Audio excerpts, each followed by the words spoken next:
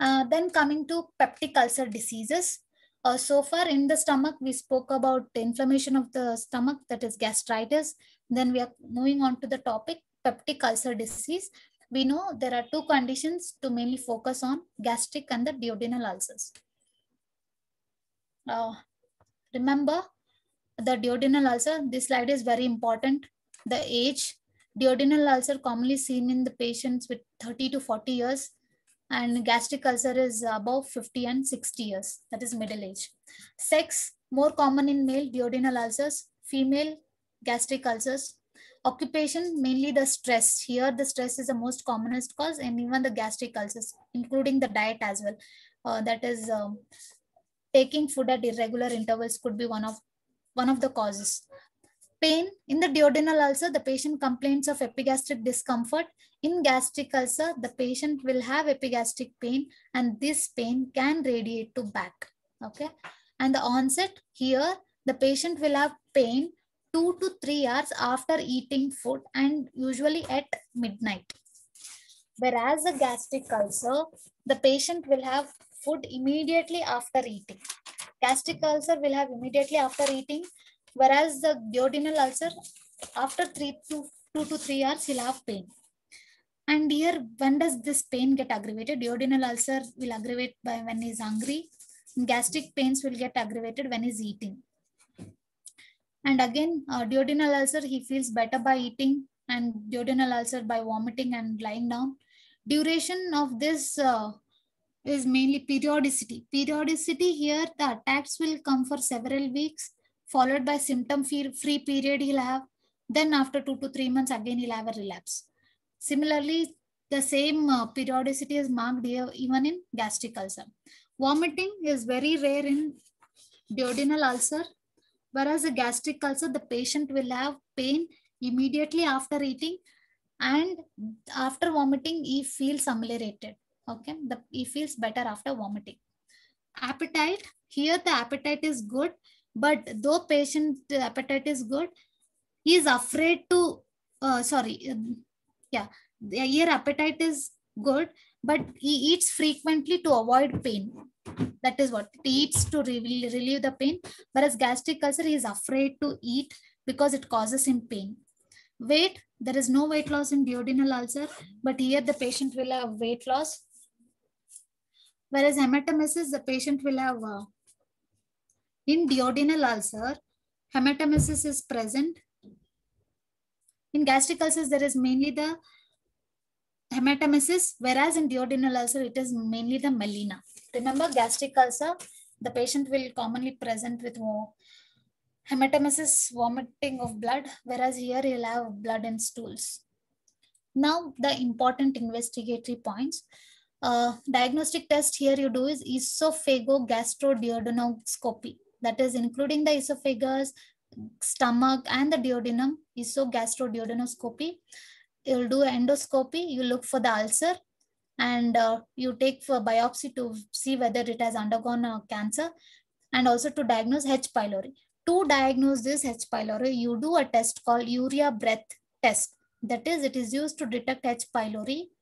Client drinks a carbon-rich urea solution, and exhaled carbon dioxide is then measured. So you will give a urea solution which has more concentration of carbon, and after that you'll see urea breath test. That is, in a breath you'll see how much amount of carbon dioxide is been exhaled. This is a specific test for H. pylori. Okay, and other investigation you do is upper gastrointestinal series, barium swallow, and the X-ray you look for whole GI tract. Commonest complication of peptic ulcer, remember the bleeding. Bleeding is the most commonest one in the ulcers. The blood vessel damage as ulcers erodes into the muscle and the stomach or the duodenal wall. Peptic ulcer, you will have mostly the bright red bleeding. Once the patient is undergoing into the cancerous state, the CS stomach will have a coffee ground vomitus. Okay, or even in the peptic ulcers, the patient can vomit a coffee ground vomitus if the bleeding is occult. Okay, or else the coffee ground vomitus is classical for CS stomach. And then you have a perforation. Perforation, that is the ulcer comes throughout the entire wall. Bacteria and the partially digested full comes into the peritoneum, then you will end up having peritonitis.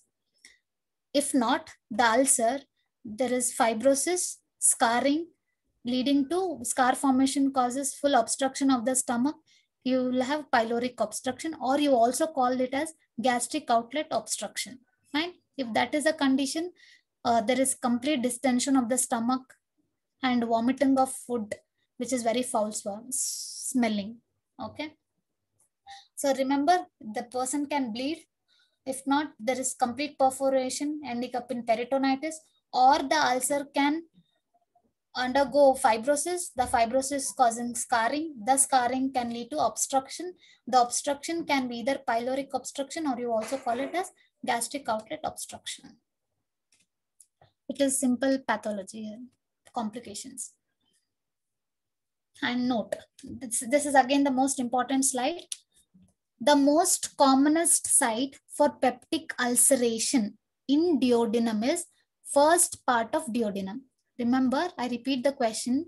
The most common site for peptic ulceration in the duodenum. If they are asking in the duodenum, write first part of duodenum. If not, the most common site for peptic ulceration in the stomach is antrum. Fine. Or else you can also get a question. Most common site of gastric ulcers is on lesser curvature straddling the incisura angularis. If they're specifically asking duodenum, write it as first part of duodenum. If it is specifically in the stomach, antrum. If they're generally asking which is a commonest site for gastric ulcer, write it as lesser curvature including the incisura angularis. Okay.